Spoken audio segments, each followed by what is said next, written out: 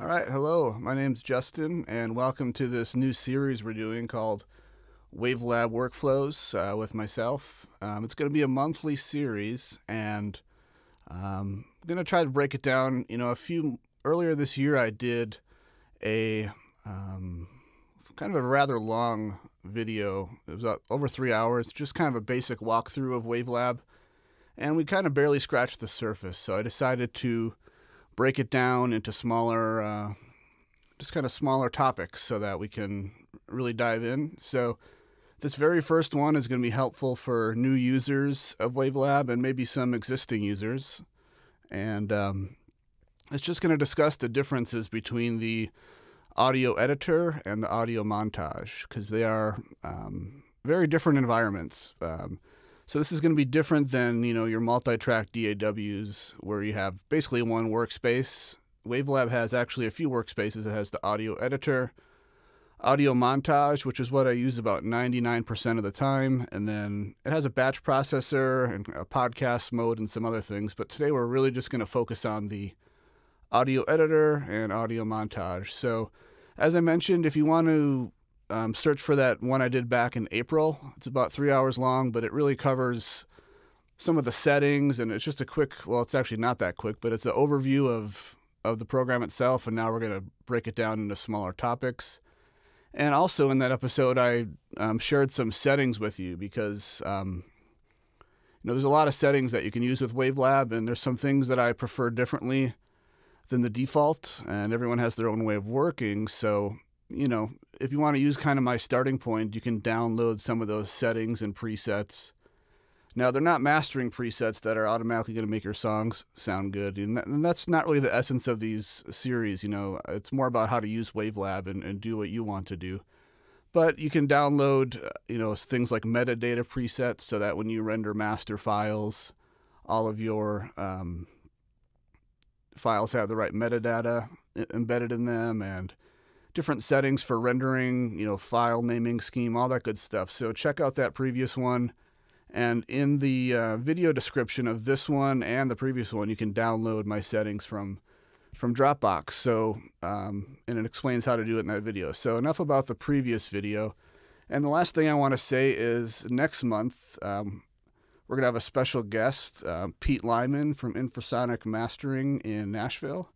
I'm going to do more of an interview type thing with him. We're going to do a little bit, the first half's going to be a little bit more like kind of a working class audio feel, where we talk about, how he got into mastering and how it's changed over the years and what he's doing now and things like that. And then it's going to transition into a little bit of WaveLab and technical talk. And hopefully we can arrange it so he can share his screen with us and show us how he has his WaveLab set up, because it's so customizable that, everyone's going to have a slightly different layout, whatever their preference is. So Pete's going to be on December 17th.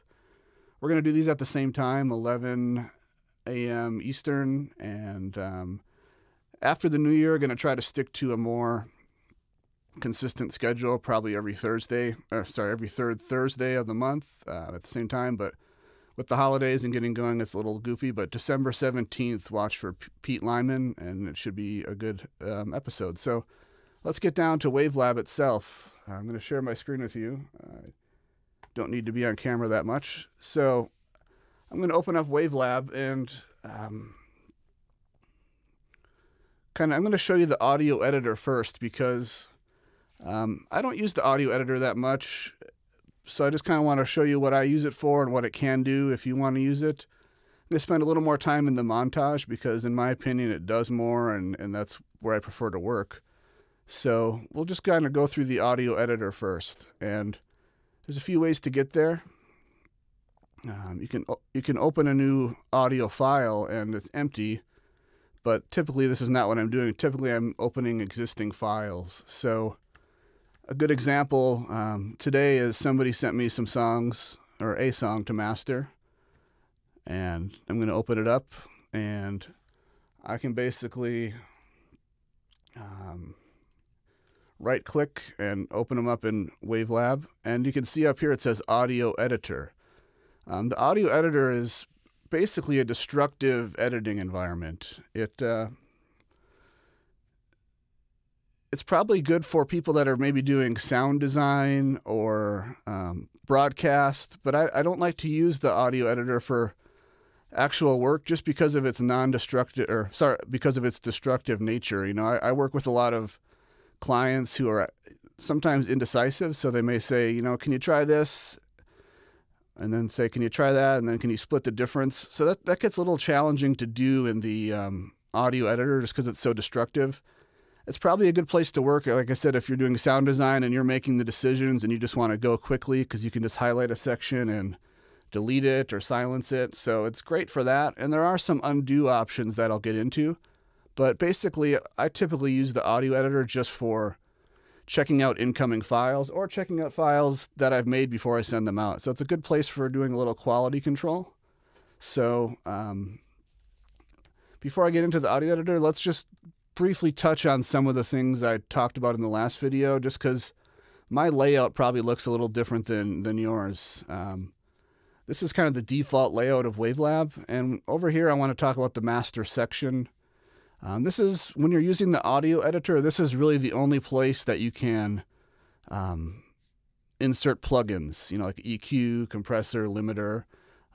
This is where you insert your plugins. And because I'm not really using it in this way, I have my own kind of layout. I'd rather have a little more screen space than see that. And I can just show and hide the master section when I need to see it. But I'll start with kind of how your layout could look if you're just new to WaveLab. As you can see, you have some nice metering history. But what I really want to show you is the transport, because someone had a question about this a few days ago in the Facebook group that we have, the WaveLab Facebook group that we have, and it was about the transport.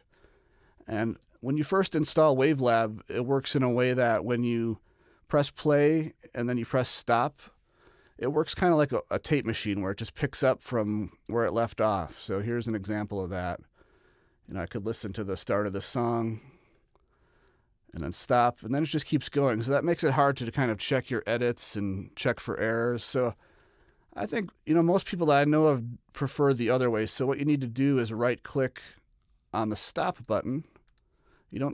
Not on the play button, on the stop button, and you just change it to after standard playback. So if that's been kind of driving you nuts, then that's where you need to find that setting. Now every time you press the space bar, it will start from the same spot, whether it's the beginning or over here. And again, you use this little icon here, and you can do a number of things. So I keep the transport hidden because I really don't need to press the buttons. I'm typically starting and stopping and going to the beginning or the end of a file, and I have shortcuts for those. So you can hide the transport to get a little more space.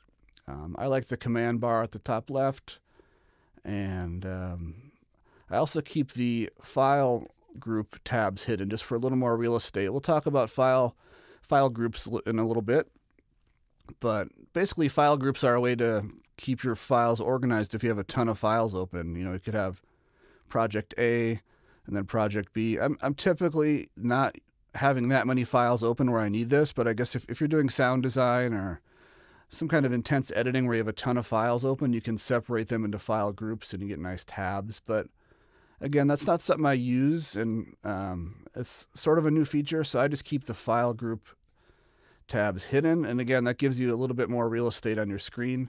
And for now, I'm going to say goodbye to the master section and just to get a little more space. But back to where I was going with this, these are some files that somebody sent me to master, and I can see there's plenty of headroom. They did send me their reference mix that's pretty loud and smashed. So that's kind of what I'm aiming for. That's probably what the artist signed off on, and that's, once I do my thing, we probably need to get back to this ballpark, and also the instrumental. But again, I'm using this. You can analyze the file if for whatever reason you need to analyze a file, and I'll talk more about that when I talk about outgoing files, but we'll just do kind of a rundown here of what you can do in the audio editor. So there's open. It's basically all the things you're used to in a file menu. It's just laid out a little bit differently on the side, but you can create a new file, open a file, import a file, save and save as, things like that.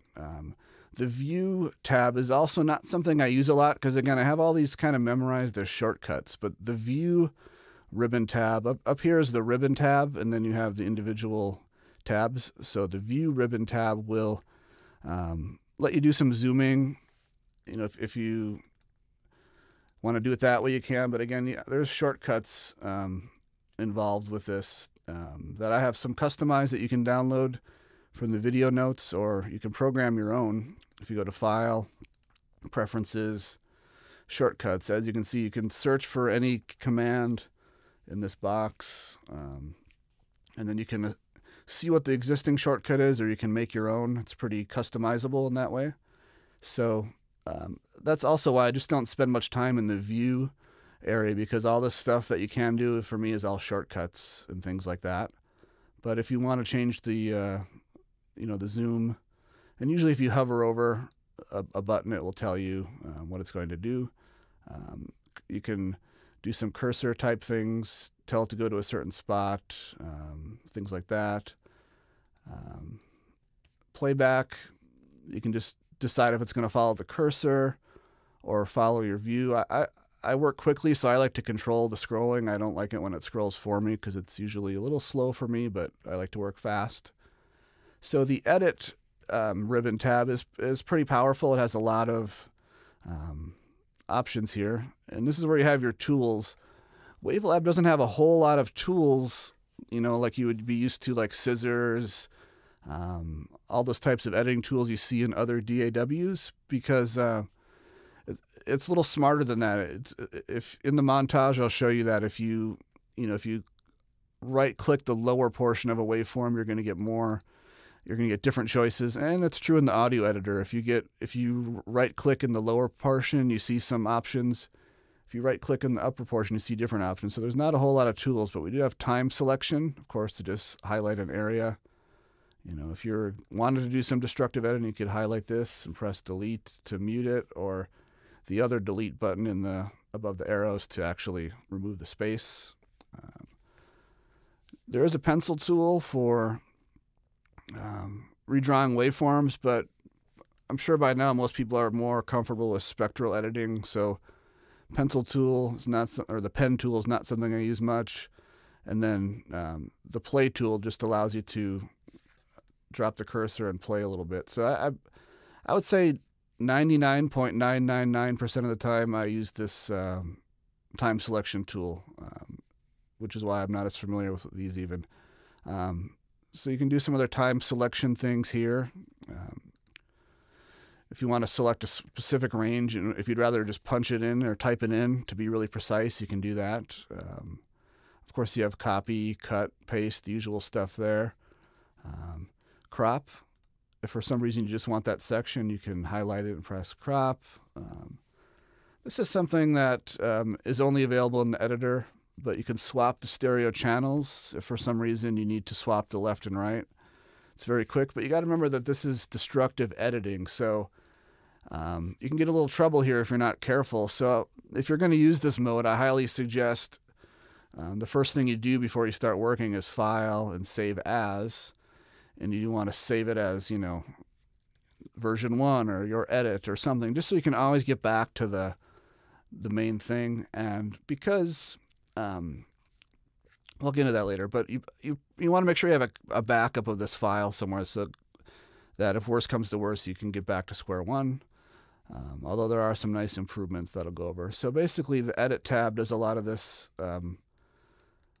type of stuff, and there's an external editor, which I'm going to talk about in the montage section, but this allows you to send a section of audio to an external editor, such as Spectral Layers by Steinberg, which is great. I need to spend more time with Spectral Layers, but it also works with third-party editors such as Isotope RX or SoundForge, anything like that, where you can just highlight this and press the external editor tool, and that will open it in your external editor of choice, which you set up in Preferences,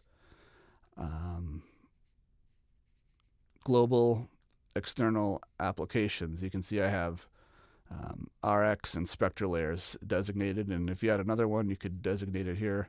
And these are all assignable with shortcuts too, so that's pretty great. So that's basically the Edit tab, pretty powerful. But again, I don't look in here too often because it's all shortcut-based stuff. And insert. So this is where if you wanted to add some markers, you could add a marker, whether it's a loop, a region that you want to loop. Markers, again, are something I use more in the montage to determine, where the track starts, if it's an EP or an album and things like that. So, but you can assign shortcuts to all these, as you can see. Control F13 would be this shortcut. And a lot of this is self-explanatory if you just hover over it. Process is also a really powerful tool, and this is where I want to talk about bit depth, because this is not a great example because it's a floating point file, but anytime you're applying digital processing to a file, it's going to increase the bit depth. If it's a 24-bit file to start with, if you apply a gain change or a fade out, it's going to increase the bit depth to floating point. So it's my suggestion that if you're going to be doing that type of processing, now if you're just doing straight removal of audio or trimming up silence, then you don't have to worry about the bit depth. But if you're doing any sort of digital change to the audio, it's going to increase the bit depth. So that's where I was. This is already a 32-bit floating point file, as you can see down here, 32-bit float, and it's a 48K sample rate file. And at the bottom, you get some other nice information like the total length, where the cursor is, and things like that. But let's talk more about the processing. If you want to do a simple gain change, you can click on this and type in, +6. And it just turns it up. And again, it's destructive, so I would be doing this on a copy. But it's a really basic gain change for files. Envelope. If you wanted to do something crazy, you could draw some volume points and press apply. And now that applied that envelope. I'm not sure why you'd want to do that, but that's just a place to sort of automate the level. I don't use this a whole lot, but there's been times where it comes in handy. Remove DC offset. That's pretty self-explanatory as far as removing any DC offset if it exists, but WaveLab is telling me there isn't any to worry about, so there's nothing to worry about there. But this is just basic gain and level type features here. Normalizing. A lot of people think about normalizing after mastering because of the streaming services and all that, but I actually use normalization a lot before I even start, and that's so I can get all the songs of an EP or an album to be kind of on the same page, because that just makes your life easier. Sometimes you get an album or EP, and some mixes are kind of loud and some aren't, and it's all over the map. And normalization before you start mastering is a great way to just very quickly take that off your plate so you can worry more about some creative and, stuff like that. So I'm going to show you in the montage where I normally would normalize, but the first normalizing option is level. And if this is just for normalizing the peak level. I've never used this because I don't find it very useful, but if you need to make sure your file's highest peak is -1 or -3 or -10, you can type that in here and press apply and it will change. The more useful to me normalization option is loudness. So let's say this would be more for post-production. Let's say you've done a post-production mix of something and they've asked that it be delivered at -23, for broadcast specs. And there's all sorts of presets in here. YouTube 2019. So if you wanted to use that preset, you could. Broadcast. So we'll go with -23. And there's some other more advanced options like loudness of the entire file, top of loudness range, which is a really unique feature for WaveLab. I've never seen this in another program, but to me it's a little more natural to the ear to use top of loudness range or maximum short term. But usually for broadcast and even streaming, they're doing the integrated loudness of the entire file. So if you were finalizing a file, you would use loudness of entire file. True peaks or digital peaks. I'm not going to get into the differences, but we'll save that for another episode. But you can decide if you're going to use digital peaks or true peaks for the ceiling, because you're also determining a ceiling. It's this average loudness and or this peak level here. So I'm going to just apply it And so it changed it a little bit. This mix wasn't too far off from -23, but the loudness normalization tool is pretty handy, either before or after you start. And then another thing I've really only seen in WaveLab that's kind of cool is pan normalization. So let's say you get a mix and it's a little lopsided, or maybe you did a tape transfer and the left and right channels are a little out of balance. You can normalize the panning so that it's more even left and right. Now, it's up to you to decide if that's better or worse, but this will at least do kind of in a mathematical, scientific way, it will balance the left and right channels for you, and then you can decide if you like it or if you want to fine-tune it from there. So really cool stuff in there for normalizing the peak level, the average loudness, or the panning. And we also have fade-ins and outs. Now, I don't like to do my fade-ins and outs in the editor because, again, it's destructive. And maybe it's just my client base, but sometimes they say, oh, let's do a little fade out on that. Oh, can you do a little more? Can you split the difference? And again, it just gets challenging in the editor because it's destructive. So in the montage, that's all non-destructive, and it's super easy to just make changes and know what you did last time and all that good stuff. But if you needed to do a fade out destructively, you could just press fade out.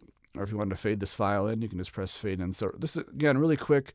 I have a feeling that if I was, self-producing a podcast or sound design, maybe the audio editor would be a little faster and more direct because you're the one making the decisions. So, do what works best for you. But I'm just showing you the differences here in this episode. Next, we have time stretching, pitch shifting, and resampling. I think WaveLab has one of the best algorithms for tempo changes. Sometimes people ask me if I can speed up a song by a couple beats per minute or slow it down. And I've used a handful of options over the years. And I recently had a project where somebody was really getting in the mastering stage, which is probably not the best place for it, but playing with the tempos a little bit, up 1 beat per minute, down 1 beat per minute. And WaveLab ended up being the best sounding of the bunch that I tried, with the least amount of artifacts. So WaveLab has really good algorithms for pitch shifting and time stretching. I was able to adjust the tempo of the song without adjusting the pitch, but you can do both like a tape machine would, where it's changes the speed and the pitch. Some other things I rarely use in my line of work, but pitch bend, pitch quantizing, and reverse. Reverse came in handy for me. I was remastering an album where we couldn't revisit the mixes and they needed a radio edit. So I was in the montage, which I'll show you. I opened up a copy of the mix in the audio editor. I just highlighted the bad words and pressed reverse, and then we had something that would work for radio. And then I just inserted that in the montage, and then we had what we needed. So reverse is really handy. Reverse doesn't exist in the montage, so if you're going to do any reversing, you have to do it in the audio editor. But it's really easy to send files from the montage to this audio editor. So reverse can be handy for those types of radio edits. There is just a basic beep thing too for doing radio edits, which we'll get to. But lastly, we can turn on auto split, which is probably handy if you're maybe capturing a live concert in one file and you need to do some splits or edits. But last in the process tab is invert phase, effect morphing, which I've used a couple times. It's a really unique way of blending between two effects, but I would argue that probably it's a little easier to do in the montage. So that's really all I'm going to talk about in the process tab for today, because I want to get to the montage. Correction tab is just for some error corrections, clicks and pops. But to be honest, I find the spectral editor to be even better for that. And you can really customize. I actually just set up a new computer recently, and I forgot to change it to orange. I prefer the orange view. So you can really customize the tone and look of the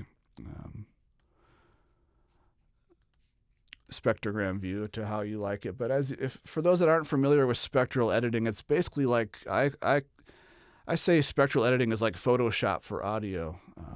I don't know exactly what this is, but if this were some kind of mouth click or digital click or unwanted sound, I could just highlight it and press the in-painting button and it removes it. And now it's basically gone. So whatever that noise was, I'll undo that. Some kind of noise there. Highlight it. So spectral editing, it's really cool. I get a little bit carried away sometimes cleaning up mouth clicks and thumps and plosives and clicks from bad edits, but a lot of that shows up in mastering. And yes, you could argue that maybe the mix engineer should clean that up, but usually when you're in the mastering mode, it's just easier to clean it up in mastering, and it's easier for you to hear it and all that good stuff. So spectral editing is really powerful, and WaveLab has a really good spectral editor. And then, of course, you can send it to a third-party program of your choice. And as long as I'm on these views down here in the bottom left, of course, you have your waveform view, spectrogram view, wavelet view, which is kind of like WaveLab's a custom thing that WaveLab does. It's like a spectral editor or like a spectrogram view, but a little more detail in the lower frequencies.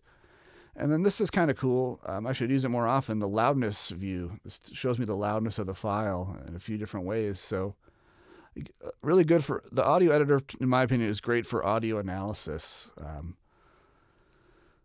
And speaking of audio analysis, that's the next tab. I'm going to use the reference mix because that's probably more exciting, but you can press the global analysis button and brings up this global analysis box. And you can press analyze. You can do this out with shortcuts, but I want you guys to see it more slowly. And this is going to tell me some information about the file, the peak levels. It's going to tell me that the loudness. I can go with raw loudness, which is basically your RMS levels. This is a pretty loud file, but that's the world we live in. And then this has your LUFS readings, integrated -9.2. That's not too crazy. Must have some loud moments. The short-term loudness, the maximum momentary loudness, things like that. So this is, again, really good for checking out incoming and outgoing files. I don't find myself dealing with the pitch and any of this extra stuff, but it's there if you need it. And you can open up more than one box. So if you're comparing files, you can press the plus button, and now you can analyze this, which I do sometimes if I'm comparing maybe my mastered version to their rough master. I can see that they're a little bit louder, a little bit quieter, things like that. So you can open up as many of these as you want, I believe. But let's keep going in the analyze window. Another really cool thing here is the audio file comparator. So if you have two files and you're not sure what's different, you can use this tool. So I'm going to choose the instrumental version and then the other one that's similar and press OK. And I had it make a delta file. Let me slow down and do that again. You can have it make a delta file, which is basically going to give you the difference between the two files. So again, really good if you got two files and you're just not sure what the difference is. This is going to make it very clear what the differences are. So that's a cool tool. The 3D analysis is interesting to look at. So you can look at it in a whole different way. This is just telling you what it's analyzing. You can analyze the audio input or the file rendering, which we'll get to. So that's the Analyze tab. And then finally, let's talk about the Render tab. This is where, if you were going to insert some plugins here, let's say I insert an EQ and a limiter.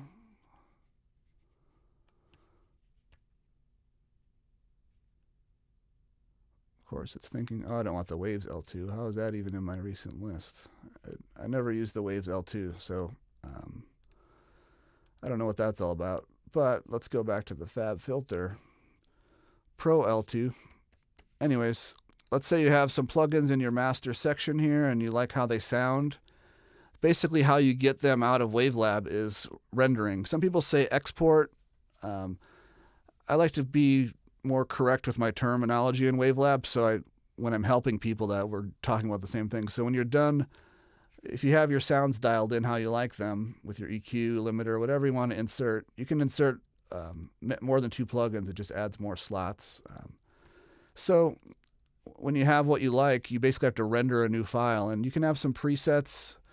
I don't have many presets in the audio editor because I don't render many files from here, but you have some options for including or bypassing the master section. Obviously, you'd want to include it. Presets. I'll show you my render presets in the montage because I have quite a lot of them. In fact, let me just open. I have all these render presets for if I'm rendering a full album or the individual tracks or vinyl sides, all this good stuff. But because of my workflow, I just don't render files from the audio editor too often. But this is where you would say, I'm happy with this. I'm going to render a 24-bit wave. I want it to go here. I'll just use my desktop, for example. You would decide what you want to call it. You can call it file name. There's a nice list of recently used stuff, which is handy when you got a nice workflow. A naming scheme, you could add 2448 to the end of the file so you know that it's 24-bit 48K. So this is one of my favorite things of WaveLab, really, is the render tab and the naming scheme and the presets, which I use more in the montage. So that's really most of what I want to show you in the editor, because I want to get to the montage because it's got a lot of good stuff. I just want to make sure I'm not forgetting anything. I do want to say that the master section here, I call it the global master section because it's important to realize that whatever file you're playing, the audio is going to go through it. So as you can see, when I switch from one file to the next, it's playing the same settings. So you need to specifically save and load these settings for that file. And there's a setting I want to show you that you may not know about, even if you've been using WaveLab. But if you go to File, it's called the companion file. And most people have it set to the default, like I do, because again, I don't use the editor too often for processing.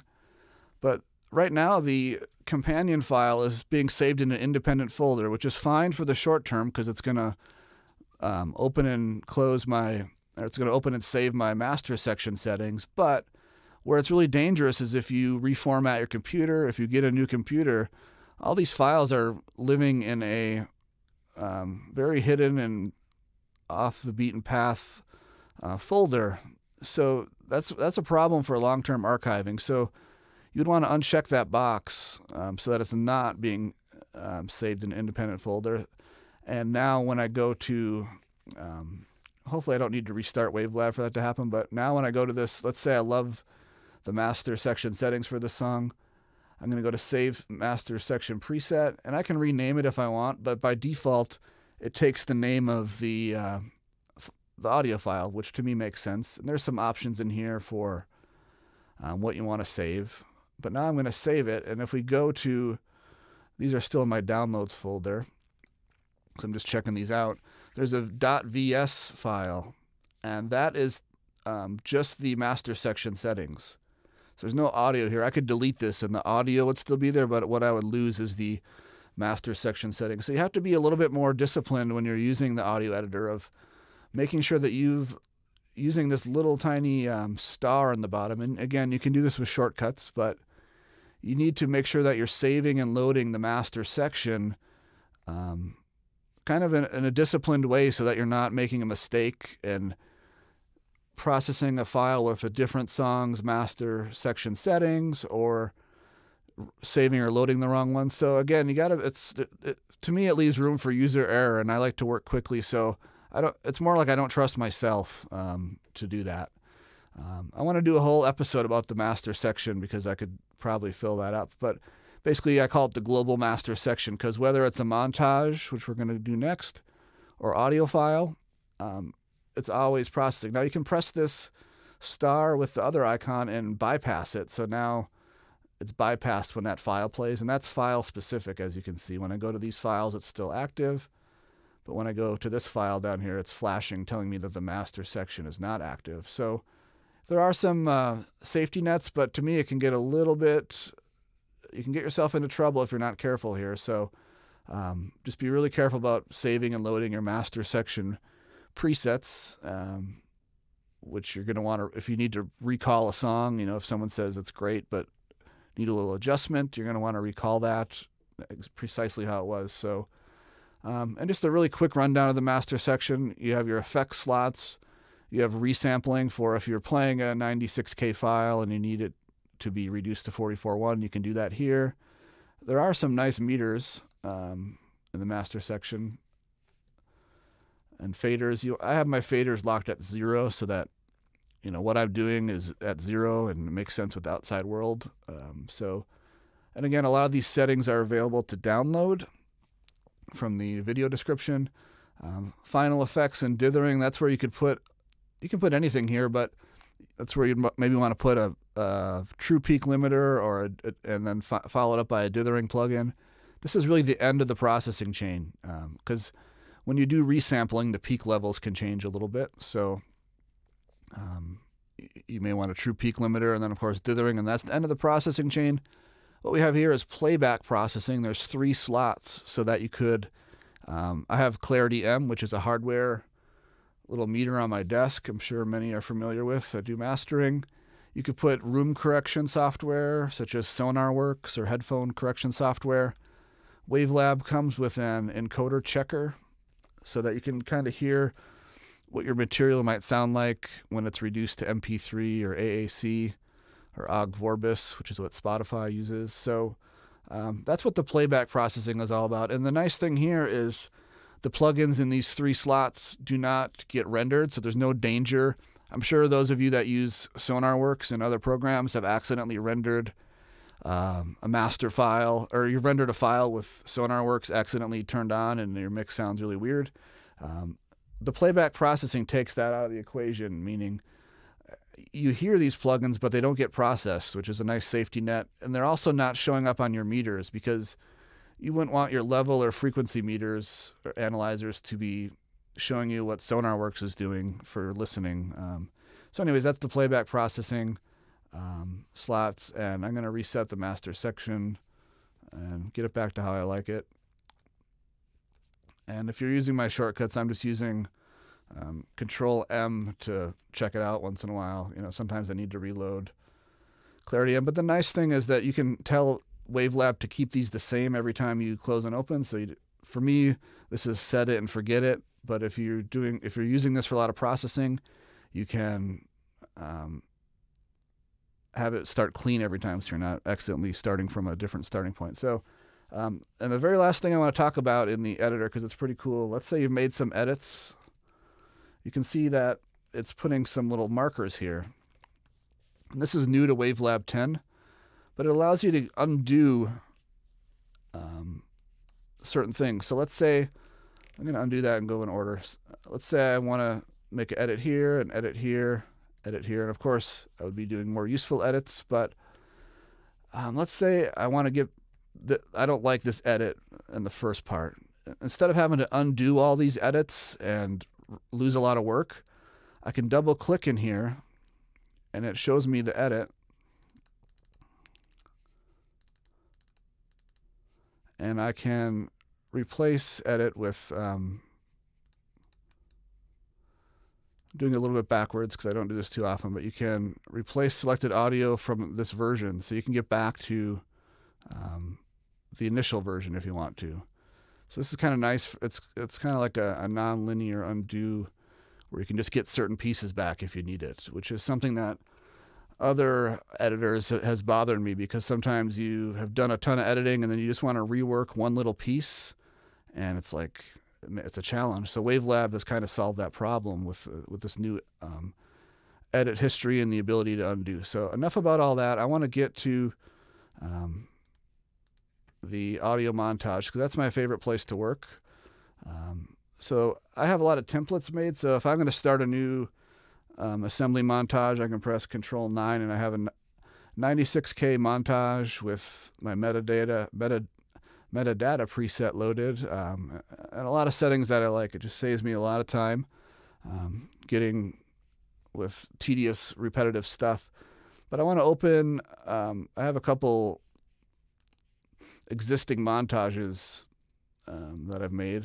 Here's an album I recently mastered. And it looks like we went up to version 3 for some reason, but that happens sometimes. Usually it's just, this one was just some fades and things like that, but let me open up this montage. Now these are things that I've captured from my analog chain, so that's why they're already pretty loud. They don't need a lot of work because I've done a lot of work in the analog realm. But this is like what a typical album looks like for me.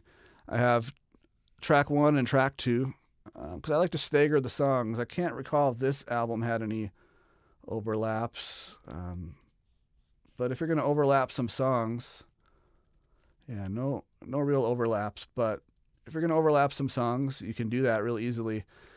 You can also overlap songs on the same track, but it gets a little messy. So I like to use 2 tracks. So if it calls for this song kind of bleeding into the next one, it's very easy to do, and you can adjust the track marker. And then this bottom track is the reference track. Now, in this case, the artist sent me some fades. A lot of times people send me the entire album as one file to reference their fades and crossfades. This one sent me just the end of each song, so it's a little harder to line up. But basically, this reference track is new to WaveLab 10, and it lets you put anything you want on here. The reference track could be, again, their loud, limited version that you're shooting for, that they're used to. And you can solo it right here. And the nice thing about the reference track is that it's not part of the, when you go to render your files, it's not, there's no chance of this getting played back or rendered. So reference tracks are very separate from normal tracks.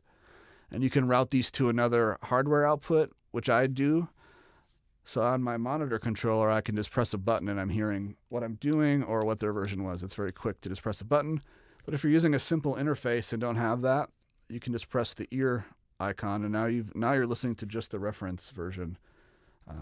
But a lot of times I just use the reference version for visuals. You know, I've lined up. It's a little bit different, but if I'm trying to recreate a sequence, then I really oftentimes use this just as a visual for recreating what they are envisioning for the sequence, and we can change it from there. So that's a typical album. I'm going to delete the reference track now because so we don't have to look at it. But the montage, again, to me, when I hear people say that they use WaveLab but they never use the montage, to me that's a little crazy, because whether I'm doing a single song, an EP, or an album, I'm always in the montage because it's just so powerful. So aside from arranging the songs how you'd like, you know, you can decide how much space is in between them. And I'll do a fresh setup of loading in some files. But aside from figuring that out, and this marker isn't linked, you can insert effects in so many places. So I'm going to go to the Effects tab, which is called the Inspector. It used to be called the Effects tab. WaveLab 10 changed it to Inspector. And again, if you're using the default layout, it may look like this to you. You got the master section, which is, again, the global master section. It's last in the processing chain when you're in the montage. You know, it comes after all your montage effects. But again, you got to remember that it's not automatically tied to your project. You have to manually load and save it. And for me, when I first started using WaveLab, I had a hard time with that because I was used to a program where whatever you did was saved with the project, and that's that.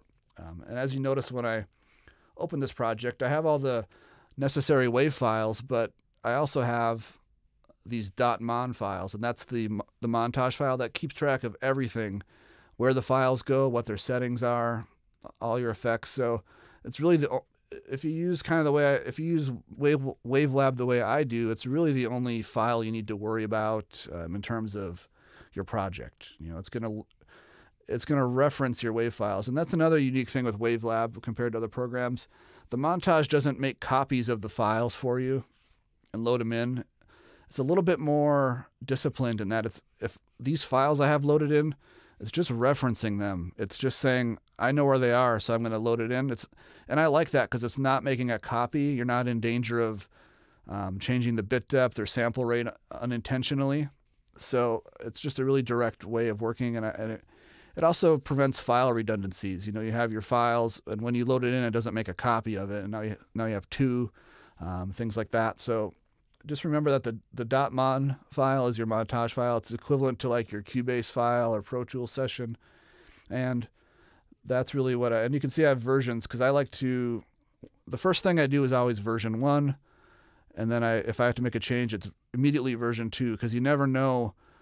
You know, I made a version 3 on this. If the client said, "Oh, can we go back to version 1 for this particular thing?" Now I know exactly what I had because I can just open version 1. And the .mon files are not very big. As you can see, it's 67 kilobytes. So it's not like it's duplicating your entire project. It's just a little tiny file that knows what's going on. So back to what I was talking about, effects. Now these are my captures from analog, so ideally they don't need many plugins, but you can see I did a couple touch-ups. But you can insert plugins right on each clip, and this is to me the power of WaveLab or most mastering programs really. You know, I see so many people that master in a multi-track program and they say, I've mastered the project, but now I have to, you know, put the songs in order and make the file. And to me, it's not a master until it's 100% ready for production and distribution. So that's where WaveLab's strengths really shine here. Is we're going to not only make everything sound good, but we're going to make it 100% ready for production and distribution. And again, I do a lot of mastering for bands and artists, so I'm speaking from a context of releasing it to, you know, Spotify, Apple Music, CDs, still vinyl. I do a lot of vinyl pre-masters, so that's kind of my background for what I'm speaking. I don't do a lot of post-production or anything like that, but either way, the montage is super powerful because I see a lot of people working in a multi-track program and they have kind of the stair-step thing where they have every song has its own audio track and they got this 12 stair steps of tracks and the waveforms are super tiny. And it's also really inefficient because you're running plugins on every track for the entire album, so it's not hard to bog down your computer and suddenly your computer is really stressed out. Whereas with WaveLab, and again with most mastering programs, you have clip-based effects. Some call it object or item, but WaveLab calls it clips. So I can put plugins right on this one song. And this is where I put any song-specific things, like a little EQ. You know, I wouldn't put anything that I want on the entire program or album, like a peak limiter or dithering, but I would put EQ, compression, anything that you want just for this particular song. It's called clip effects, and that's in the inspector, which I like to keep up here just because I've been using WaveLab for a while, and that is where it used to be. So that's my 2 cents on that. But so you can load, I believe, I've never really run into it, but I believe 10 effects is the limit. So you can load up to 10 plugins just on each song, which should be more than enough. If you need more than that, you might have problems. There's track effects. Now, this is not to be confused with CD tracks or album tracks. When it says track effect, that means the audio track, the montage track. So I very rarely use track effects because I can't think of many cases where I would only want a specific effect on every other song in my case. But I'll try to show you an example of where I did use track effects in a moment. But track effects for me, nearly every project, it's empty. But what I do use is the output. So this is the montage output. This is every song. So the signal flow is clip effects, track effects, montage output effects, and then of course master section, which I keep empty. So that's kind of the signal flow. But there's more than one way to work. Some people like to do special limiting for each song. Again, I've dialed these in the analog realm. So for my process, these songs are already all very much on the same page. So I'm getting away with a limiter that works for the entire record. And as you can see, I'm using clip gain to feed a little more in or a little less. You can automate levels. Again, this is before the output for sure. And then in the envelope tab, you can decide if this volume envelope is before or after the clip effects. I'm typically doing it before the clip effects as well, but you can customize that. And I want to get through a quick montage setup, but I also want to tell you everything you can do in the montage. But the big thing that you're doing in the montage is clip effects and output effects to get things sounding how you want. And again, whether I'm doing a single or an album, I use the montage because it's so important to me to dial in the, kind of like how much silence do you have before the first downbeat. And because these are captures from analog, these have 200 milliseconds of digital silence baked into them. But if I were loading in an unmastered file, I'd probably want to trim up. This would probably be like hiss or noise or something, room tone. I'd probably want to clean that up so it's a clean downbeat. And you typically don't want your downbeat to be right at 0 milliseconds. Now, if you're doing sample work and library work, that's totally different. But for most albums, you want a little buffer so that when you hit play, whether it's the media player or the CD player, you want a little bit of space before the downbeat. So I'd clean that up, but you also don't want your marker right there because when you render the files, it's going to be too abrupt. So you can make sure your marker is at 0.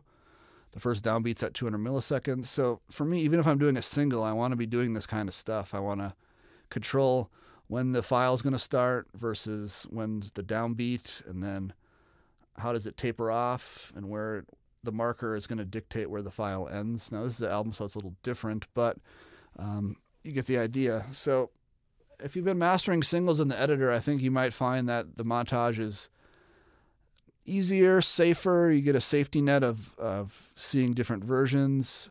You get markers. It's easier to import a metadata preset and then render like all the different sample rates. So we'll get more into that in future episodes. But just a quick run through of the ribbon tab in the montage, because as you can see, they're a little different. If I open up an audio file, if it's still there, you can see that the ribbon tab differs a little bit when you switch between the editor and montage. A lot of similar stuff, but some differences. So let's run through these if there's any differences. The view stuff is very similar. Edit, a lot of similarities. A lot of it's self-explanatory as well. One thing that's cool about WaveLab 2 is by default it's in ripple mode, which means if somebody says, can you add a little more space between songs 1 and 2? When you do that, everything after it follows along, so you're not screwing up your other sequence song spacings. Now, if you're doing this in a multi-track DAW, this would probably happen. And yeah, you can add more space between the first 2 songs, but look what happens there. You got a problem. You can also do just on a track basis ripple mode, but to me that's goofy. I pretty much always keep it in global ripple mode, so that way when I'm adjusting the song spacing, everything after it follows along real nicely. That's something you typically only see in a mastering program, with some exceptions, but a lot of multi-track programs don't do that, and that's just why, at the end of the day, using WaveLab saves me so much time versus using, something that is more meant for recording and mixing. There's a reason why WaveLab exists. It's got really specialized tools, which I'm barely scratching the surface of. But that's a powerful thing in the edit view. Replace, and I use a lot of shortcuts, so I don't always know which menu these are in, but replace is a really huge one, because how many times have you been mastering a project and a few days later they say, oh, we changed the mix, but it's only a little change, so just use your same settings. Well, that can be easy or hard depending on your workflow, but what you can do in WaveLab really quickly is select a clip and press this replace audio file button, and you can browse for it, but I have it set up as a shortcut where I can just press Command R, and it's asking me, okay, what's the new file? And if you do things correctly, your new file should be perfectly in sync with the old one, and now you've got the new version of the mix. And the other thing I use this for is when I do instrumentals, which I did with this album. Once the mastering is approved, I can save as and type instrumental, which already exists. So I'm going to give it a unique name. So let's say the record's mastered, approved, but now I got to do instrumentals. You can just kind of go song by song and grab the instrumental version, and now you got the instrumental versions popped in there. So replace for me, is really a powerful tool for when people send you new mixes or you're doing your instrumental version and stuff like that. Process, not a whole lot going on here because a lot of your processing is done non-destructively with clip effects and whatnot. So there's not a whole lot of stuff in here. But one thing that's really cool, and I'm showing it to you slightly out of context, but let's say that this was an unmastered album that I'm about to start on. The meta normalizer is super powerful because, as you can see, these songs are a little bit all over the place, some by design because this is an acoustic ballad, but I can open the meta normalizer and you can save your presets. And I can set this to be a certain level that I like to start with. Again, this is a starting point. I can press apply, and it's going to non-destructively change the gain of all these songs to whatever I told it to, which I believe was -16. And to me, that's kind of a healthy starting point if you're going to be working all in the box, all digitally, to apply some plugins.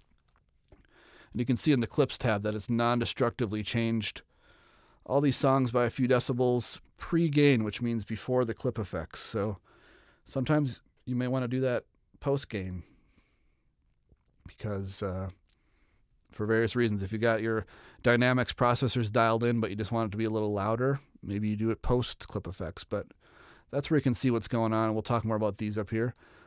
Fades, again, non-destructive. This was a record where the client got really picky about this song fade out. That's why we got to version 3. And all these fades are non-destructive, so I could kind of play around with it. I could get it back. The song went for a while. You can hear them actually stop playing if you undo all the fades. So these fades here are non-destructive, but you can use some shortcuts to get a basic fade out. As you can see, I really like these. I'll reset this. If I'm going to just kind of taper out some lingering stuff, I really like the exponential fade, which I can do with the shortcut X. That was a custom thing I made. But you can work really quickly in WaveLab with shortcuts. I'm trying to restrain myself so you can see it a little clearly, but super fast, customizable stuff with fades and things like that. Envelope, talked about this a little bit, but each clip has a volume envelope and a pan envelope. So if you needed to pan this one more left, and I like that you can actually see what's happening if you're going to manually tweak the left and right balance, or there's the volume envelope for turning. I tend to do the major gain changes in this clips tab, and then this is more for like if you want to automate up the last chorus, you could do something like that. But that's where you see your envelopes to do automation, and a lot of other features here. Analyze, there's really not much to analyze because it's all real time, right? So to analyze what you're processing, you have to render a file and then bring it into the audio editor and analyze it there. And then again, my favorite part of WaveLab possibly is the render area, because once you got everything how you want it, you got to render it out. I don't like to use the word export because to me export is exporting the file directly without the processing. So when we're done working and we're happy with what we render, and the render tab has so many options here, but recently, a few versions ago, they added render presets, which is really helpful because instead of having to set all these one by one, you can just do a global setting for whatever you're trying to render. And I discussed it in my last video, but when I'm doing an album, I like to render the entire thing as one long file. What that does is prevent any errors when you do have song overlaps, because if you try to render track by track, there's a chance that this transition is going to have a little blip when you actually play the master files, because plugins have a hard time with hard stops and starts. So if you just do a single continuous pass of the entire album, you get a duplicate montage with all your processing locked in, and then you can render track by track. So what I did here is I rendered the full album as one floating point file, and then this was the result in 96K. So that's all this processing locked in, and now all I have to do is add a dithering plugin because the audio is floating point still. dithering plugin is the only thing running, and then I can render 24-bit waves track by track, and I've already done that. So you end up with these nice folders of files,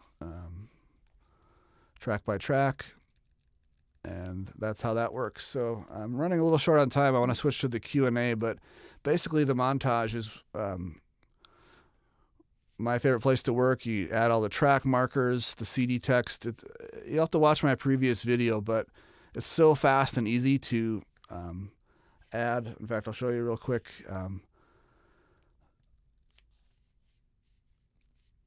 It's so fast and easy to add your files. That's some singles I did. Let's say that I'm just starting this up. I'll keep it short. Well, let me back up. So before you add your files, you select the ones you want, but now it's asking you what order should they be in, which is really helpful. So you can just use shortcuts, or you can drag them, or use these buttons, but you can determine the song order right here. And then you can determine if you want them all on one track or staggered, which I prefer, or all on their own track, which is sometimes nice for stem mastering. But that's what happens there. And again, you can play with the song spacing. And once you're happy with the song spacing, you can use the CD wizard, which again, I have shortcuts for, so I should probably slow down, but you can use the CD wizard to add markers for each song. And the nice thing is that the markers are automatically named exactly what the files are. So if you're good with your file naming, the markers are correctly named.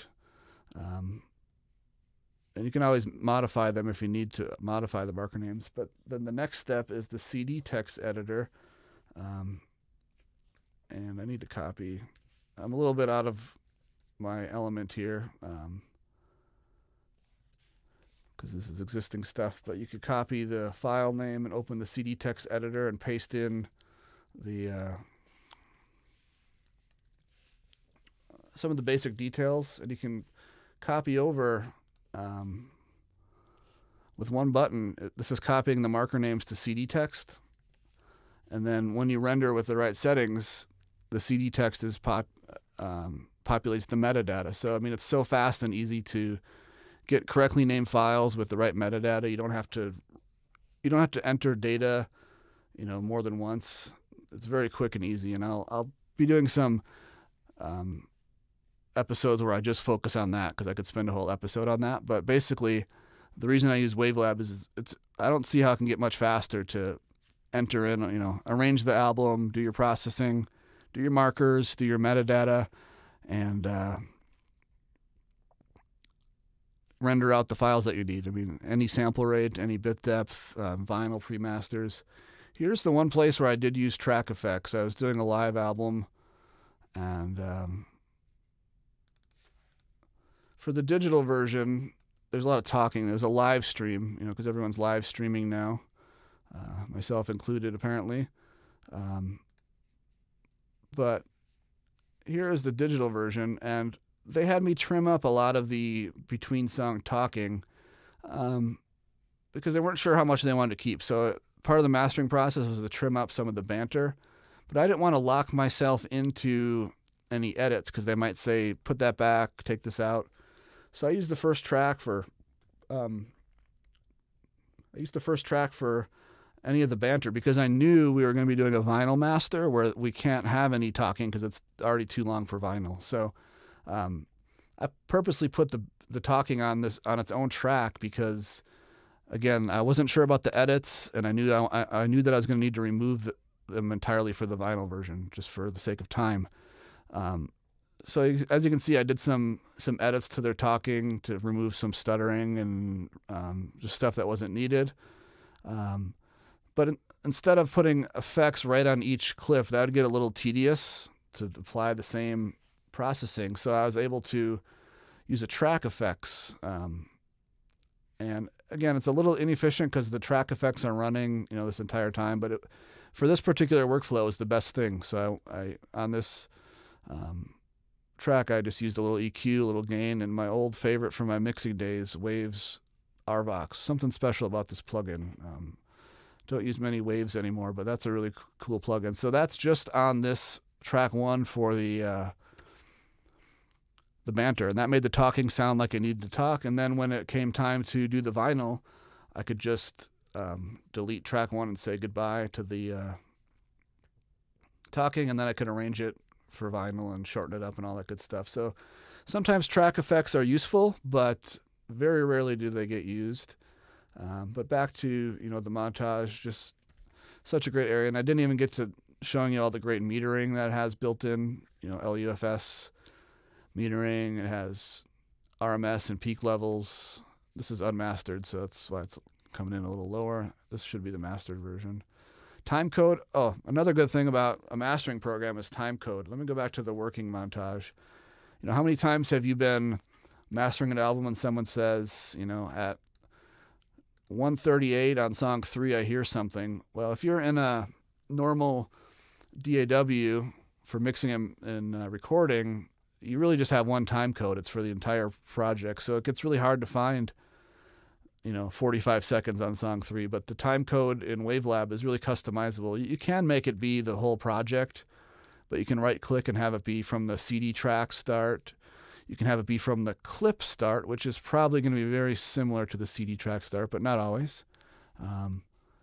And a lot of other options. So I usually have it set to CD track start so that I can find a certain time in a certain song very easily. So that's just another thing that separates a mastering focused program from something that isn't. There's all these little things that at the end of the week, end of the month, end of the year, going to save you a lot of time. So if you're mastering, more than a few projects a month, I'm mastering every day, all day. So all these things, if I had to use something else, it'd be a total devastation because I'd just be working so slowly. My productivity would just drop off the map, and maybe I would even retire. I don't know. But WaveLab is great for all this stuff. There's a nice, frequency-based metering, wave scope, all this cool stuff. And there's a bunch of tool windows.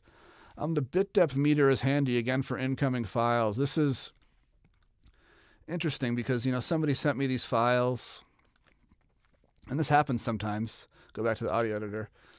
It's a 32-bit float file, but if you use the bit depth meter in WaveLab, I can see that it's 24-bit audio. Now, this isn't a big deal because the peaks aren't high, but I don't need to get any peaks over 0 back. But it's interesting to know that even though it's a 32-bit floating point file, the audio itself is only 24-bit. And I've had this happen where people send 24-bit or 32-bit float files, but the audio itself is 16-bit because maybe they had a limiter, just a safety limiter on, and the dither was accidentally set to 16-bit.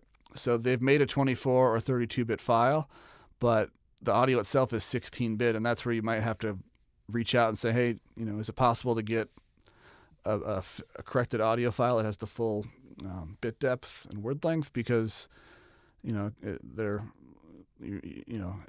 depends on the material if it's going to be a deal breaker, but the bit depth meter is a really useful tool for working with audio, whether it's incoming or to check your outgoing files too. I don't know too many programs that have a bit depth meter, so that's why another great tool with WaveLab. There's so much more I could talk about, but we'll save it for another episode. Again, next week's going to be, or next month, December 17th, is going to be Pete Lyman from Infrasonic Mastering in Nashville. He's a longtime mastering engineer, done a lot of huge records, cuts lacquers for vinyl, and all around just super nice guy. And he's agreed to do one of these, so watch for that December 17th. I am going to do kind of a question and answer portion right now, and I need to adjust my screen to see if anyone's even watching, and then also to read the questions. So let me grab that on my other laptop where it's a little closer so I can read it. And I also wanted to just thank everybody for watching these. I've been helping people with WaveLab in various capacities over the years now, but it seems like this is a good avenue. And, I'd love to do a scripted tutorial series that's all edited and in bite-sized pieces, but that takes a lot of time. And So for right now, these live ones are going to work well for me because then I won't obsess about editing them or anything like that. They just kind of are what they are. So I'm going to take a few questions now. I'm going to try to scroll back a little bit. Somebody's late. I don't know anything about Nuendo updates, but there is a Nuendo forum for that. Someone is talking about a different program. So here's a question from somebody that says, in the audio montage, adding many songs, I can add many plugins at the same time. Oh yeah, one thing, I do this a lot. I tend to be kind of a creature of habit, so I have a couple, you can save effects chain presets, and you can kind of see mine here. If I have a project that's already dialed in with my analog gear and just needs a little digital bump, I like this inflator plugin, and then I can use a limiter, and these are already kind of set. You can see it's not doing much, but I can determine. But it has a lot of the details set, like the peak ceiling and all this stuff. So you can save effects chain presets. And if I'm working in the box, let me load in a song.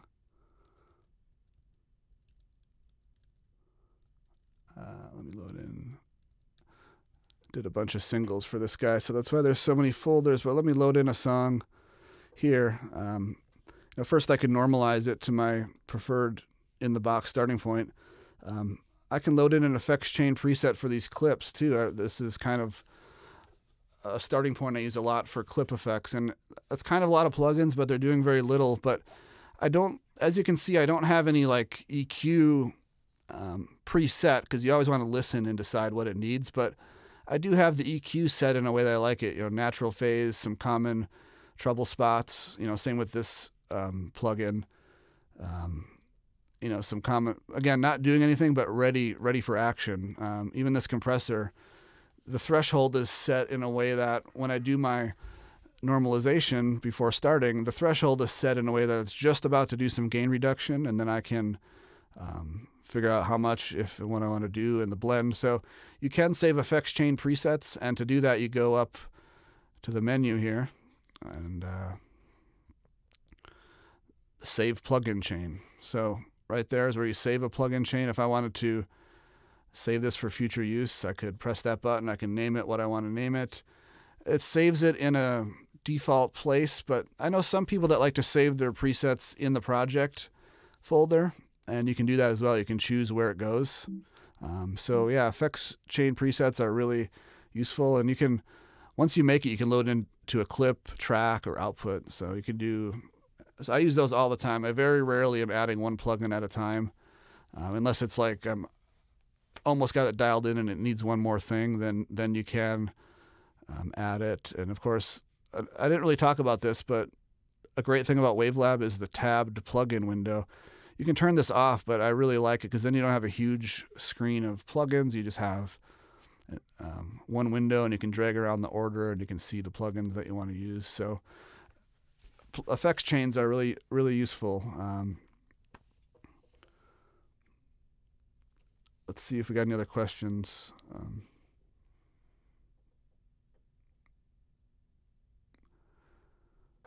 One thing that someone's asking about editing files. So let's say that you're in the montage, mastering, and you hear a little click or something. You can highlight it. And again, I just installed a new computer, so let's see if this works, but I press a shortcut. Yeah, it's working. That little section of audio is opening in RX, and let's say that this is a click. It looks more like a drum hit, but let's say it's a click. I can address that click however I need to. Save the file, close it, and now when I go back to the montage, that fixed version, as you can see by the name, the fixed version is now in line. So this is kind of nice for quick editing of, spot editing. I never run declickers on like the entire song because it can ruin other things, but if you find a little mouth click, you can highlight it, bring it in, fix it, save it, and now you're good to go. You can and there's some, WaveLab is so deep that I don't have time to get into it all, but you can, once this is all fixed up, you can highlight it and create a new file from it in the bounce section. So yeah, really powerful stuff with that external editor. That's new to WaveLab 10.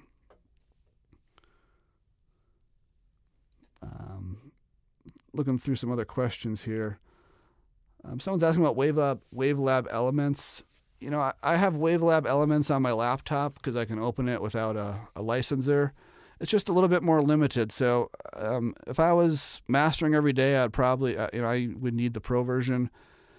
The Elements version is very functional for a lot of people. It's great for analysis. Some of the limitations would be you can't control the track markers. You know, every track is just the length of a clip, so you can't do that. Whereas, you know, when I'm doing some song overlaps, you know, I might need to determine where is the track marker going to be. Is it going to be right here, right here? Sometimes if this is like just feedback noise, you know, we have to decide, you know, should the track change kind of in the lull or should it start right on the downbeat? So these are kind of stuff you get in the Pro version.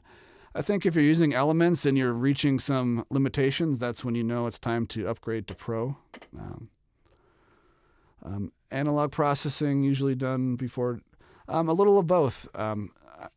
In January, I'm going to do a episode just on using integrating the analog chain in WaveLab, and I do both. You know, I'll do a little bit of processing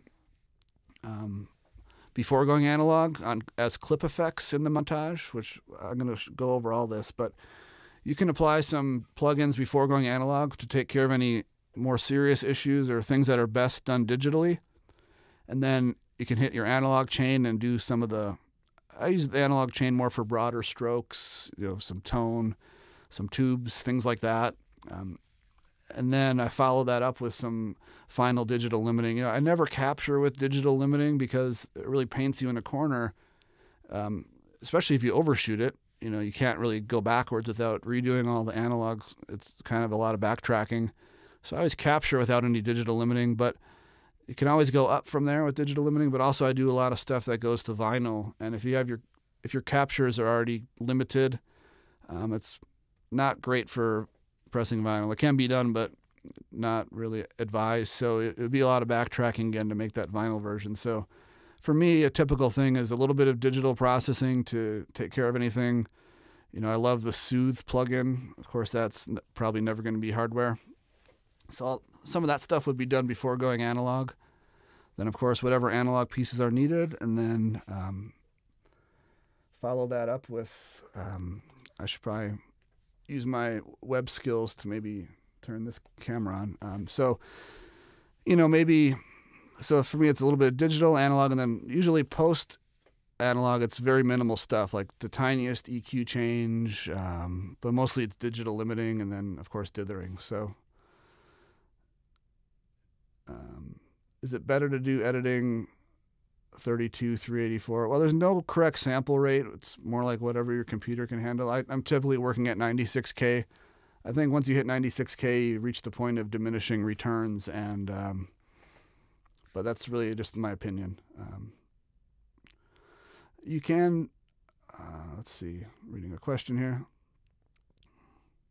The part about exporting, yeah, so you may want to watch the first video from April, but I'm not saying there will be a problem, and I know people do this with other mastering programs too. It's not just WaveLab, but if you have overlapping songs and you have a bunch of plugins going or processing, if you try to render track by track, it's quite possible that when you butt those files back up, like a media player is going to play them, that there's a slight click or pop or discrepancy. And that's because plugins, you know, they need a little buffer time to get engaged how it would sound if you were actually playing it straight through. And again, I'm not saying there will be a problem, but I have had problems, and I'm kind of a worst case scenario person where I just develop a workflow where I'm never going to have that problem. So when I get it sounding how I like it, I don't apply any dithering. I just render a floating point file at that same sample rate. And then WaveLab, there's a setting where WaveLab will recreate the montage with all the markers, the data, and everything. So everything carries over. The only difference is all your processing is locked in. And then from there, you can insert, you know, a 24-bit dither, and I could render track by track 24-bit 96K waves. And then I can also sample rate. I can convert the 96K, that floating point 96K render, I can convert that down to 44.1 using the batch processor in WaveLab. I think as WaveLab 9, he upgraded it to SOX, which is a pretty good sounding one. Or if you have a third-party one that you prefer, you can use any sample rate converter that you prefer and convert that floating point 96K file down to 44.1 floating point. And you can tell WaveLab to create a montage duplicate. So it's taking that process 96K version, and it's referencing the 44.1 file, and it's going to recreate the montage at 44.1. And now you can render your 24-bit 44.1K files from the montage, or 16-bit 44.1 DDP. And kind of the whole theory there is I like to assemble the montage once and then render. You know, I don't want to be assembling for each format or sample rate. You know, you assemble once, do one long render, and then from there you can make anything really easily. And as a bonus, all the metadata is there. If you're making waves or MP3s, DDP will have CD text, and it's all cohesive. There's no chance of there being a difference in song spacing between the wave versions for streaming and the CD version or the vinyl. So basically, you know, assemble. It's a little bit. It's kind of a long game. You know, you got to try to make it as easy as possible for you down the road. So basically, assemble once, render, and work your way down. I touched on it in the last video, but I'm going to be doing some really focused videos just on rendering, you know, once you're done with your processing. So hopefully that helps clear up. What is the computer rig? Recently added the Mac Pro, the new fancy one. And what's cool about it is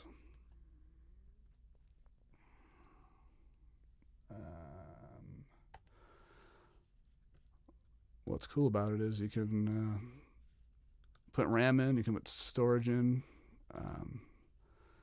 PCI slots, you can see your memory. So pretty fast machine. I also use an iMac Pro and a laptop, so obviously I'm a Mac person, but yeah, WaveLab started on PC, but it's been Mac since version 7, I believe. Yeah, version 7. So I'm going to try to field a few more questions, as long as there's people here.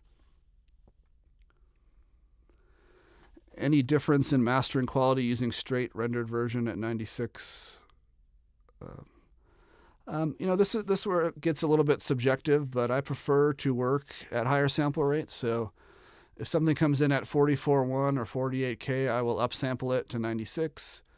If something comes in at 88.2 or 96 or higher, I keep it at that native sample rate. But obviously upsampling doesn't make it sound better, but I think that the digital and analog processing can sound better at these higher sample rates. You know, I've done some tests, and you know, you can't make a blanket statement, and it's art and it's subjective, but this is what works for me in my process. And then, you know, once I started implementing this, I feel like my work got better. Then I started getting better clients, and it just snowballs from there. So I will end it with shots of my settings. Well, I'm not sure which settings you mean, but if you let me know, I'll try to do that. If you mark the song, let's see. If anyone has any questions I didn't get to, maybe type it again, because is there a way to carry over CD text of all tracks to metadata automatically? Definitely, and that's a huge part of why I use WaveLab. So I'll try to do a demonstration here. This has already been entered very easily, but I'll show you, do a quick overview of what happened here. So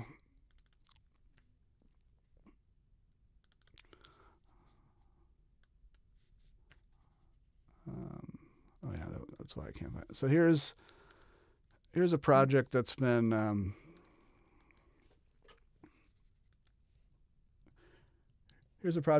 rendered down a few steps, but I want to show you my main screen.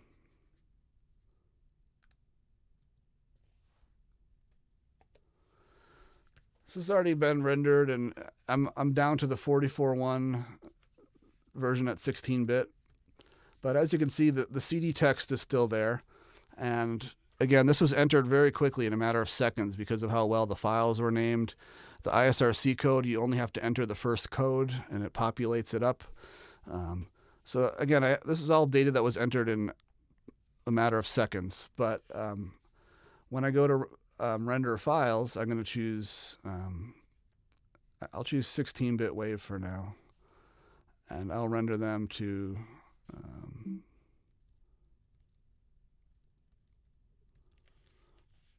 this folder. And another thing I love about WaveLab is you can just type in whatever you want. This folder doesn't exist yet, but as soon as I hit render, it's going to exist. So here's some files I'm rendering. And because my default montage has this already preloaded in the Metadata tab, you press Edit, and I have a little preset called JP Start. And as you can see, in the ID3 version 2 field, it is transposing the CD text track title into the album title of Metadata. Sorry, CD text title is the album. CD text track title is going to be the song title. CD text track performer. In metadata terms, they call it lead performer. It gets a little convoluted, but you can have this stuff pre-programmed so that the CD text is automatically converted to metadata. So now I'm going to use a third-party app because it's good for double checking. These files I just rendered, as you can see, they're pretty flush with metadata. It has the track number, track total, as the year. In an effort to get credits, I put my name in there. No one probably ever sees it, but it has an important distinction here. The file name has the 01 to indicate the track number so that it stays in order in a folder system, but the song title doesn't have that. It's just got the clean song title. So yeah, it's very easy to, and I'll have to do a specific episode on metadata, but in essence, you're entering the data once. Again, I know I'm repeating myself, but I can enter the data in about 5 seconds. And then anytime I render waves or MP3s, the metadata is in there and everything's consistent. There's no variations. I only have to enter it once. So whatever I enter is going to be everywhere. And as long as it's correct, everything just goes where it needs to go. And then same with DDP. It is CD text. So when you render a DDP, the titles are the same there. So I'm pretty diligent with my clients about getting the information up front, correctly spelled, punctuation, so that I can just copy and paste their information. So I have a great starting point. Of course, if you need to change it, you need to change it. But I would say 98% of projects, I get the correct information up front and it's done and I don't think about it again.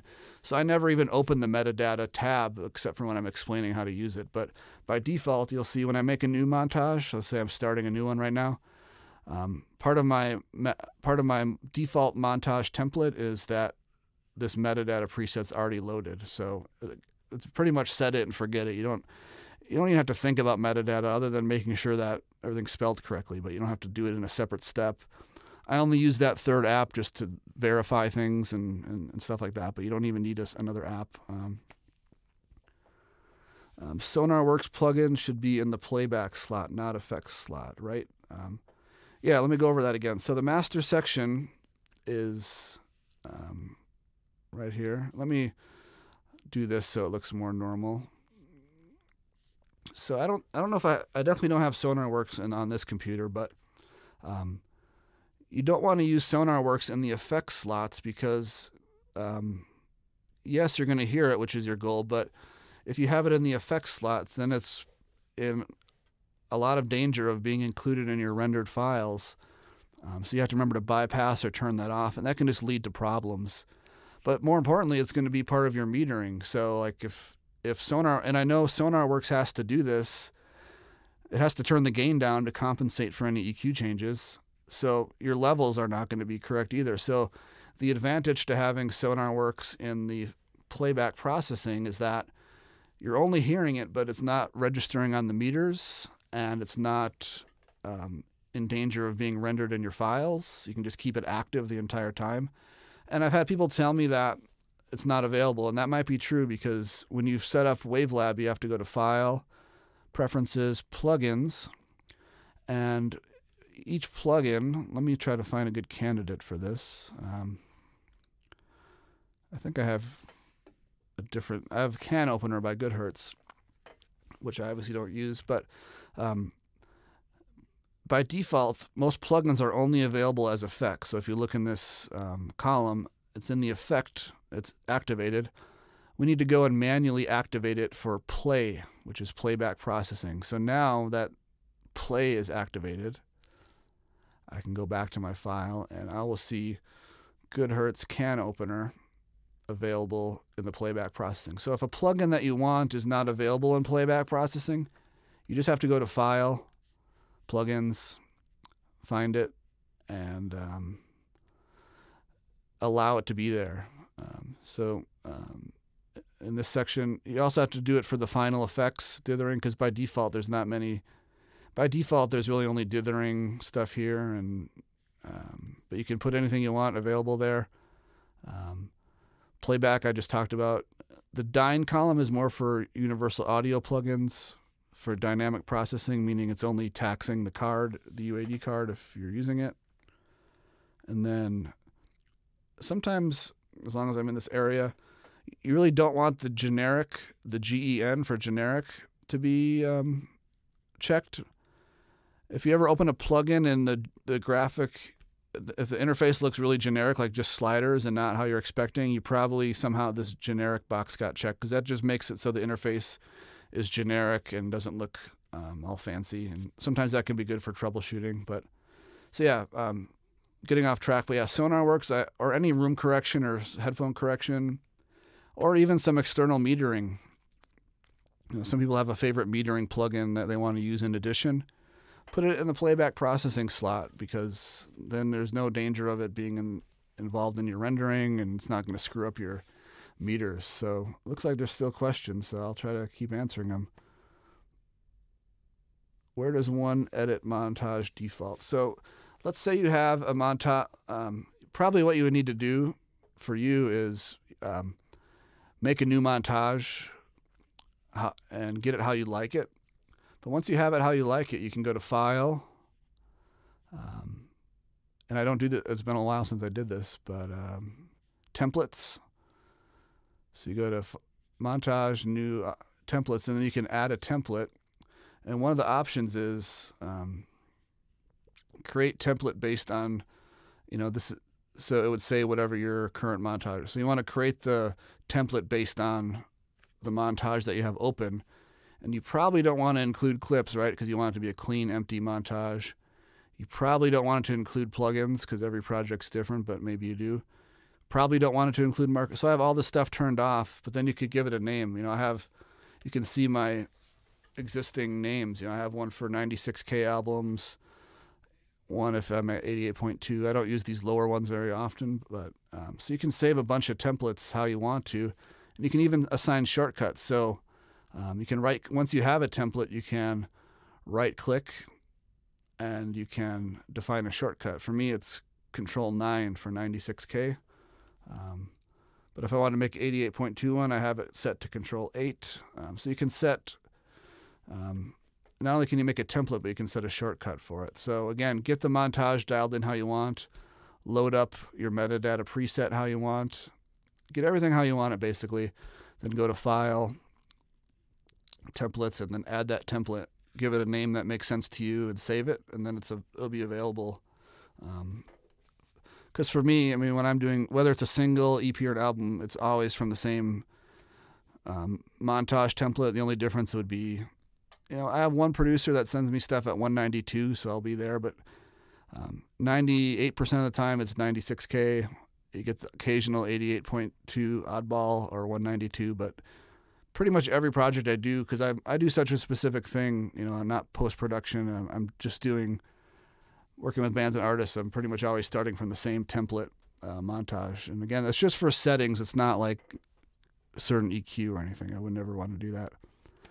Only 3 slots. Yes. There is a recent thread on the WaveLab forum a request for more playback processing slots. So for anyone that's not been on the WaveLab forum, the WaveLab developer is very active on there. And if you make a feature request, I can't guarantee it, but there's a few people that have voiced support for more playback slots, which I think is good. And everyone's working remotely now with COVID-19 and headphone correction, speaker correction.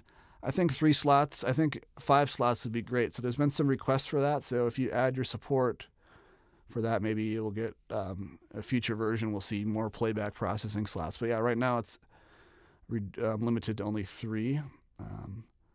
And I'm just trying to find a few more questions.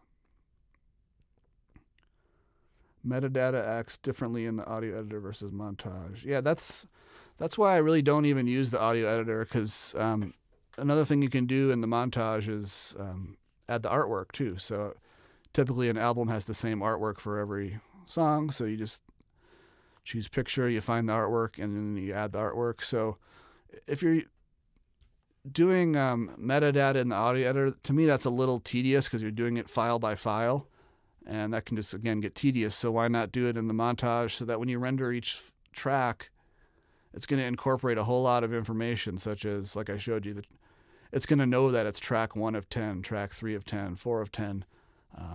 And media players can see that information and utilize it. So again, I never really do metadata in the audio editor. If I was going to go song by song, I'd probably honestly use this third-party app, because you can see all the songs and copy and paste to multiple songs at the same time. So you can do metadata in the audio editor. It's just, again, a little more slower. Is it possible to make a playback loop in the audio montage? I wonder if he means, loop, just looping audio. So let me open up montage here. Another great thing with WaveLab is you right-click, you can see all your recent montages. It's just a lot of good time-saving stuff. So yeah, you can select an area and loop it. There's a shortcut for turning loop on and off in the transport bar.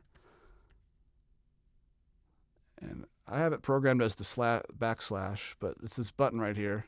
So now with that on, it's going to keep looping that spot. And for me, it helps to select it from right to left, which seems backwards, but that way, if you select from left to right, well, maybe it got updated, but it used to be, if you select from left to right, it would just keep playing after the loop, and that didn't help. But yeah, you can definitely loop audio, and you can create a shortcut to turn the loop. You can see down the bottom here. I'm an amateur when it comes to web streams, as you can tell, but as you guys probably missed, I made it so the transport's visible at the bottom, and there's this loop button here. So I have a shortcut of /, but you can just toggle the loop on and off, and it was off. So now I'll do a shorter loop so you can see it keep going. But yeah, you can loop little sections in the montage as well. You just got to find that button in the transport or program a shortcut, and it should work. So Bob says, I never edit files in the audio. Yeah, I always edit in the montage, again, because it's destructive. Now, like I said, if you're doing sound design and you're calling the shots and you don't have to answer to anyone that's indecisive, maybe, yeah, you could edit them in the audio editor because it's pretty destructive. But for me, I'll go back to that album. This was one where we played with the fade out quite a bit on one of the songs, and doing that in the audio editor would have been, to me, challenging because we kept playing like down to milliseconds of how it should sound at the very tail end. And to do that in the audio editor, you'd probably have to save copies of each version. Here's version 1 fade out. So to do it in the montage, it's just great because, he could have decided to fade it out 20 seconds earlier, and then I send him that version, and then he could say, never mind, I want the whole thing, and I can just peel it back. So Montage for me, I mean, to me, the montage is WaveLab. You know, I have a hard time committing to anything in the audio editor because, again, it's so destructive, and I'm just of the mindset of someone's going to want it just a little bit different, and then it's just harder to manage. So the montage is great, even if it's single songs. Even, you know, sound design, I'd probably be doing it in the montage because you can have many tracks in the montage. I honestly don't know if there's a limit, but you can have many tracks. I've never run out. So that's a long answer to that question, but I'm not sure. I mean, WaveLab Elements should be able to loop. I don't have a copy installed here to test it myself, but I'll try to get back to that. And yeah, I think Bob came in a little late. Yeah, no problem. I haven't been able to see even if anyone's watching, but yeah. So to summarize, the audio editor is just very destructive. It's good for, yes, I want to do this right now and be done with it. But if you're working with clients that want to say, oh, let's try this, let's try that, the montage, which is non-destructive, is just so much more flexible, and you can save version numbers. So as you can see, even though he only wanted one tiny change of a song fade out, I made a version 3, and if he wanted one more, I would make a version 4, because I always want to be able to get back to version 3, version 2, because sometimes they'll say split the difference. Sometimes they'll say, oh, it's actually perfect on version 1. Instead of having to guess what version 1 is, you can simply open version 1. And by whatever means you feel is best, you can get back to precisely how that was. You're not guessing, or it takes the guesswork out. You're just, because those montage files are so tiny. They're like kilobytes. You know, it's not recreating all the WAV files. So, is there a way to have separate floating windows of all the plugins? Yes, there is a setting. If you go to the inspector, and again, I'm a live stream amateur, so sorry for the missing windows sometimes.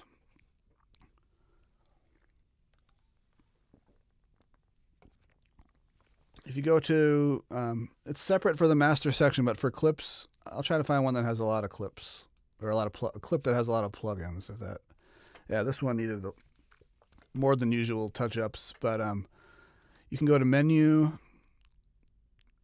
and plugin window handling, and this is where you choose one window per plugin. I have it set to use plugin chain windows, and again, I don't do this often, so I'm experimenting live here. But yeah, so if you prefer having all your windows, you can totally do that. But there is the plugin chain window, and there are some options. I want to see if there's an option to sort of mix some of that. And again, the master section has its own settings for this. If you go to this window, use plugin chain window, that's just for the master section. It's asking me to remove all the plugins, but master section is separate from the inspector in this regard. But let me close this. Use plugin chain windows. Let's see what our options are, because I honestly don't look at this too often. You can use one for clips and tracks. So you may want to play around with these settings and see which is best for you. But you know, there are locks on some of these windows.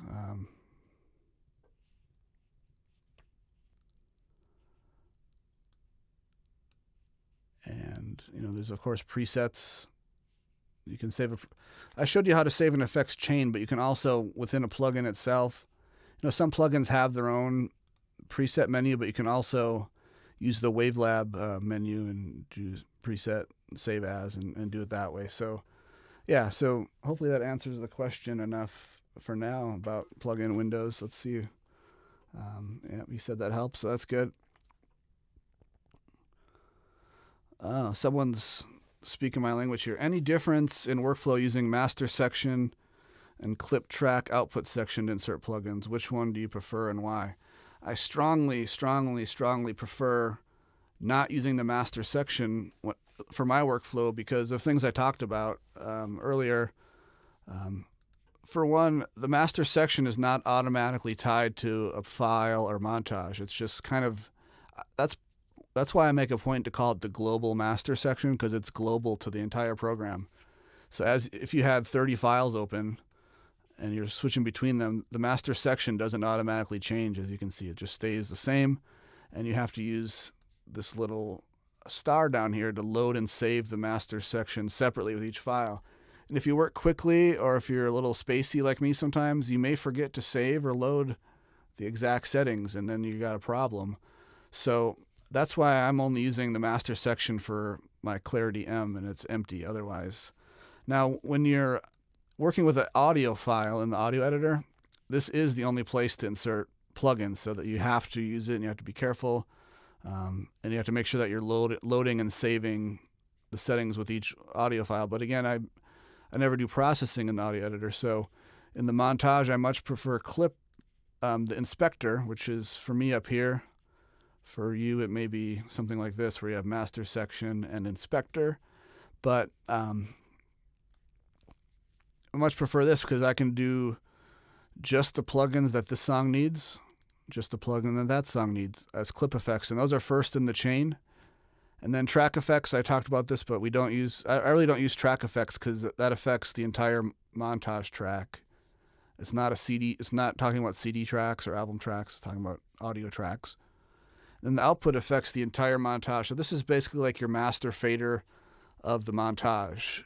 And all this stuff gets stored in the montage file. So I know I'm repeating myself, but anything in the master section you have to manually save and load, and it's affecting everything equally last. Whereas with the montage workflow, you can get song specific, and then you can put like maybe a global final limiter and final dither, at the very end, and that's going to affect everything the same. So that's a good place for final stuff like that. Final peak, true peak limiter, final dither. Or if you just need to do one thing to all the songs equally, that's a great place to do it. So, and then that's all stored in the the montage file, which is a very small file. And for my brain, that makes sense to me because all I have to worry about is the montage file, and it's saved, and I can close it, and I can move on. And I'm sorry that you can't see. So I'll try to recap that a little bit, but the inspector is basically powerful in the montage because you can do clip effects here and your output effects here. So for me, that works really well. That's kind of like the equivalent of saving your DAW session file, because everything you'd expect to be saved is saved in there. Whereas if you're only applying effects here in the master section and you don't load and save it, and you close the montage, well, there's no guarantee that all these settings are saved. So to me, there's just too much disconnect between the master section and the montage. But if you're working in the audio editor, then you just this is the only place to do effects. You just got to be a little more careful and remember that this is a global master section. So if you have two audio files open, I could insert an EQ here or a limiter and crank it way up. Ridiculous. As you can see, when I toggle between the two songs, it's doing the same processing, so it doesn't automatically just know what settings are for which song, and that's just kind of the nature of the program. It started as a editor like this and evolved into the montage. So some people like to use the master section. When I first came to WaveLab, I just had a really hard time with that because I was used to something else, and then this stuff was added, and it's great for me. So anything that's in clip, track, or output is automatically saved in the montage, and then I don't have to worry about it. So I've covered that a few times. Sorry if I'm repeating myself. I think looks like we're possibly to the end of any questions, unless I missed one and someone wants to re-ask it. I'm happy to answer it. Probably should wrap up in the next 10 minutes, but because I went a little long, but that'll happen. So if there's no more questions, I'll give it a minute because I know there's a slight lag. But if there are no more questions, I'm glad that we had some people tuning in. This will be available to watch on YouTube for the end of time. And watch for these monthly. Like I said, probably going to try to stick to like the third Thursday of every month. It gets a little weird with the holidays. So December 17th, Pete Lyman, will be interviewing him. And I'm going to sprinkle in some other WaveLab guests in the future. So it's going to be kind of a combination of tutorial type stuff and then some interviews to kind of mix it up and make it interesting. And yeah, so thanks for tuning in. I don't see any more questions coming in, so I'm going to wrap it up. You can always go to the WaveLab users Facebook group and ask questions there. That's probably the best place to get a hold of me and ask questions. And it's great if you can ask them in the group, because then other people can see the answers and learn from it too, instead of a direct message. And of course, there's the WaveLab forum on Steinberg's website. Really great resources, and you can interact with PG, who is the author. And yeah, January is going to be when I'm going to demonstrate how I do the analog chain. There's more than one way to get signal to your analog chain. You can use the external effects plugin, or you can use some of the new features in WaveLab 10 with the reference track, which is what I prefer. So January is when I'm going to go have a special episode just for that. Last question I'll answer from 420 is save a preset of all plugins for a clip effects chain. So yeah, I think I did that already, but let me just make a clip effects chain of random stuff.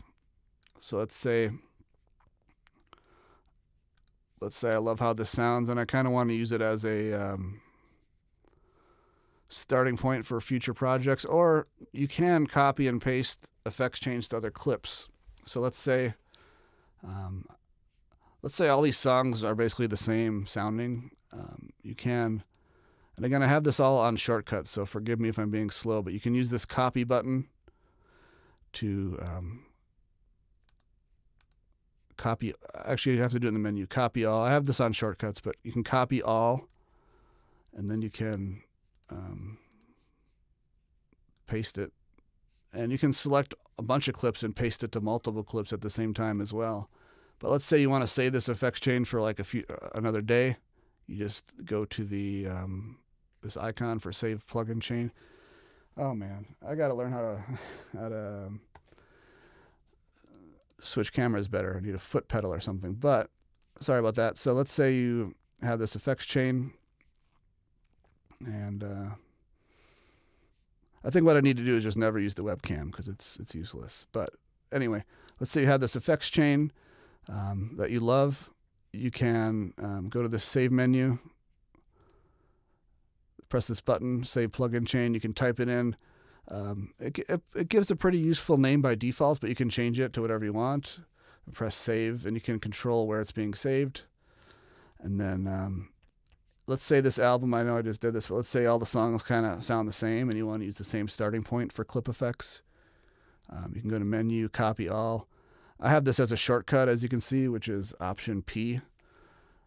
So I could just select this clip, do Option P, and then I could invert the selection.